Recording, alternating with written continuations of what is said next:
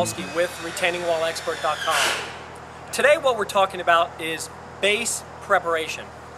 After the mass excavation for a retaining wall is done, the contractor needs to prepare the base for the retaining wall.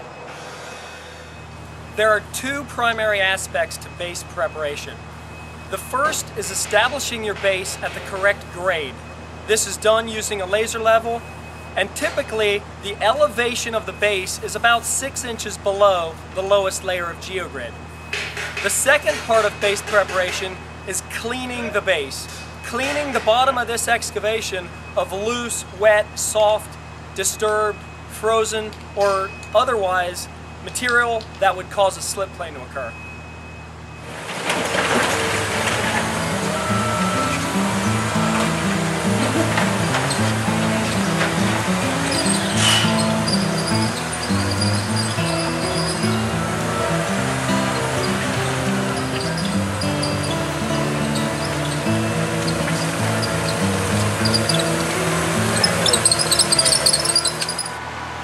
When we discuss the cleanliness of the bearing surface and the cleanliness of the base, this can typically be done using a skid steer. A skid steer can get the base reasonably clean for our needs. Most of the time, this does not require hand cleaning.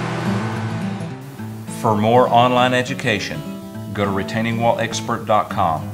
Right here, right now.